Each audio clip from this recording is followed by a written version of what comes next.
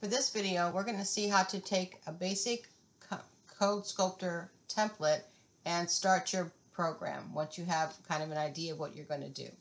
So here's the steps that we're going to use. We're going to go through these steps together. I'm going to start by clicking on Codeskulptor.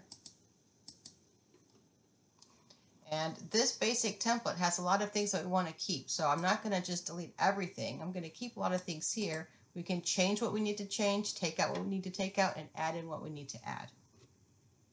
So let's start with step one. Fill out our comment block at the top. Now, all of the programs, whenever I've given you a template, we've had a comment block at the top, and it's been three things: programmer, program, and date. So that's just a good thing to put at the top of every program.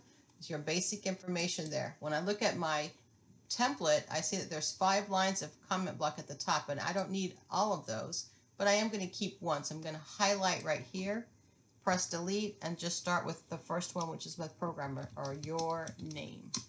The next thing would be the program name. This one is your ordering program, part 1. And then the date. And I like the date because it's kind of like an archival thing. How long ago did you create this? If I modify it later, I can update the date, that kind of thing. So it's just a good tracking mechanism. So today's date. Those are the 3 things that I like to include in a comment block across the top. I would encourage you to do so and add anything else that you would like to add. So comment block across the top, that's the first thing in our template. Step number 2 is to import modules. Now you can see that import simple GUI is already there. That's one reason I like this template. It has things that we want to keep. You might use random at some point. If you think you're going to use random at some point, you can go ahead and import it now.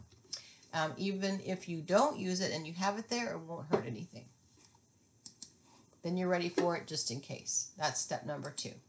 Step number 3, create a section for your global variables. Now you might recall from the other templates that you've used that right after the imports is where we have our global variables. There's one here, the message variable. We're not going to use it, so I'm going to basically delete it and just change it to a comment for my global variable. So I'm going to set aside a section for them, and then when I know what they're going to be, I'll come back and add in those global variables.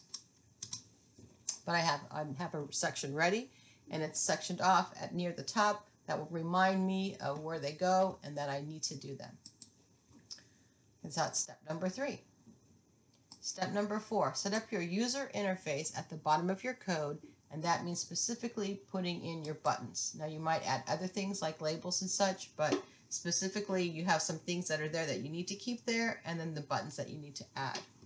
So you have to have an idea in your head or on a piece of paper or somewhere. What is your user interface going to look like? How many buttons, at least that part, how many buttons do I need? So I have an example here earlier in our program instructions. And you can see for buttons, I've got 2 buttons. Now we've always started off with like maybe 1, and then we add buttons as we go, and that's a really good technique to use too, using the iterative development process. So you'll always want at least 1 button. If you know you're going to have 2 buttons, you could go ahead and start with that as well, and then just add others as we go. So I'm going to look down here at this last part, and this is a really important part that comes with this basic template in Codeskulptor, and that's why I don't want to delete it, because I need these lines of code. I just want to modify them. So this first one on line 21 sets up my frame, and this is really important because you don't have a frame, you don't have a user interface without this. And right now it's going to say home. I can keep it home, or I can change it to what the program actually is. And I'll show you when we actually run the program where this displays. So you can change home. We never really have talked about doing that, but you can. And then this is the size of your frame right here. This is a really important thing to note because you can change the size of your frame. 300 wide by 200 deep. That's the default, and sometimes that's great. But as I'm adding in images, or if I have a lot of text, that's not going to be big enough. So we can start it at this size and always know that you can come back and change it. So instead of like just letting the text run off the screen, or you can't see the pictures, when things are looking like they're not going to fit, then come right here and change the size. Now there's already one button right here. I know I'm going to have two. I'm not going to delete this. I'm just going to change it to match what I need. My first button was my cookie orders. And you're not going to use the words cookie orders because you're going to have them order something else. But whatever you want it to say, this is what displays on the button. I have to link this button to a function. I don't have any functions yet, but I can right here think of the name I'm going to use for that function. And if you remember our convention, our naming convention from last week, we talked about functions having verb names so that I won't mix them up with nouns that would be variables. So I'm going to call this one get orders. Then I like to make everything the same size, so I put 200 there so the button kind of fills up that space and looks all nice and even. If I want to add another button, I just press enter and I'm going to type the code to add another button. And what do I want to display? I'm going to have it say start over as 2 words because that text in quotation marks can have a space, but my variable name is going to be start over with no space. And once again, I'm going to do size 200 so it's nice and uniform. I must keep this next one right here. My draw function will not ever be executed if I don't have this line of code. So it's really important. And then the same thing, if I don't have frame.start, then nothing happens. So I definitely want to keep these, don't delete them, and they need to be the last lines of code. So I'm not going to ever put anything below frame.start. It won't get there. All right, so we just did this step 6. We just did step 4, set up your user interface with the buttons. Now for step 5, for every button I have, I need to have a function as well. And I can kind of start that function even without any code by using the word pass. Okay.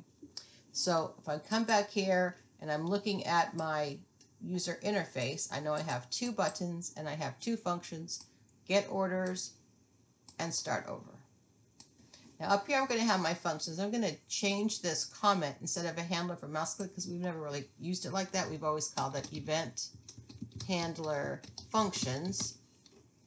And then instead of, I have a function here, instead of deleting it, let's just use it and make some changes. My first function is going to be get orders, so I just change it.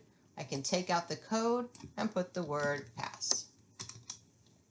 I'm going to do the same thing for my second function, which is start over. So def start over and the word pass. So I've got my buttons, I've got my functions that go with those buttons, everything matches. Okay, and that's step 5. Okay, for step 6, I want to modify the draw function to display your text.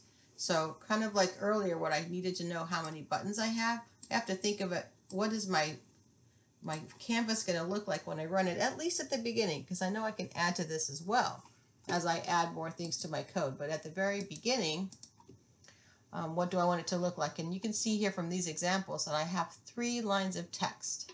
Now this first time only has 2 lines, but then I have 3. I know that one of these is probably just the empty string. Total of 3 lines of text, and I can use them for different things. So in my draw, this is where all my text goes. I already have 1 line here, so why retype it? Why delete it? I'm just going to use it and change it. Now we haven't used message as a variable. Instead, we tend to use line 1, line 2, that kind of thing. So I'm going to change message to line 1.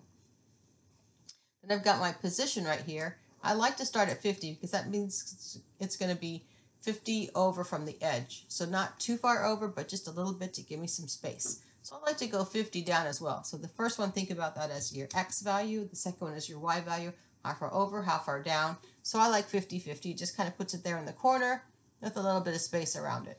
But that's a personal choice. So you can certainly choose to put your text wherever you would like. 48 is just way too big. It takes up a whole lot of the frame. So I'm going to change my size to 24. That's my typical size. But that's a personal choice as well. So you can go bigger, you can go smaller. And then, of course, you need some kind of a color. And this is something that you can always change later, but you need to start with something. Okay. Now, I know I'm going to have 2 more lines, so I'm just going to copy this, paste it, and make some changes. So Every line needs a different variable and a different position. So if I have them all at 50-50, they're going to overlap each other and I will not be able to read them. So how far down do I need to go? Well, if my text is size 24, I needed to go at least 24 past 50 or 74. I might go a little bit more than that just so I have some breathing room in between the lines. So maybe I want to go like an even 30. So and that's a personal choice, but that's the thinking behind it. So I'm going to like basically add this number to this number and then go a little bit more every time for a new line. I'm going to go down. So the next one would be 80 and then it would be 110 and so on and so forth. You can change the colors. You can keep them all the same. Right now we just want to get the program started. So I'm going to keep them all white, but that's something I can think about later on as I want my program to look nice is do I want to do something with the colors? And what I did here, the reason that you see different colors this here is I used a variable for the color. That's something I did later on, you know, not at the beginning when I'm just wanting to get things going. All right, so that is step number 6. We modified the draw function to display your text. Okay, now that I have a draw function, I know that all of the variables in the draw function need to be global. So the next step is to declare your global variables, which right now are just the line variables. I might have more than that. I don't know yet until I'm adding in my code, but if I come to other things that have to be global, I can make them global. But I know that line 1, line 2, and line 3, because they're in draw, they have to be global. So I'm going to come up here and I'm going to declare them all. These all happen to be strings. So I'm going to make them all strings. I don't have any numbers. That would be like a count. And for this program, I don't have any pictures. I just have line variables. Okay, so now that's step number 7. Now step number 8, assign initial values to these global variables. So you have to think, when I first run this program, what do I want to display on the form? Do I want it to be empty? Or do I want something to, show up like a title? And on my example, this first slide right here, this first picture is when I first run it. So my title would be Jones Bakery, order your cookies for line 1 and line 2, and I left line 3 empty. Now you can make your initial values anything you want. So this is just an example. You could use all 3 lines. You could use only 1 line. That's really going to be up to you. But these are your basic instructions, kind of like your title slide. That's going to be your initial values. So for me, line 1, I wanted it to say Jones Bakery. And for line 2, I wanted it to say order your cookies. And then I left line 3 as the empty string. Okay. All right, so that is step 8. I assigned initial values to global variables. Now the last thing is let's try running the code and making any changes that we might need to make. So it should run. Okay. And I can see here's the size of my form. This is 300 by 200. Here's my 2 buttons. And this is why they're all the same size. It's because I used that 200 at the end. And this is what displays. Up here where it would have said home, now it says order program. So that's what that part did right there. And I got it kind of centered nicely on the screen. If I wanted to make it wider, I know what I need to do. If I needed to change something on my buttons. But this, before you do any code, you can just make your user interface look the way you want it to look.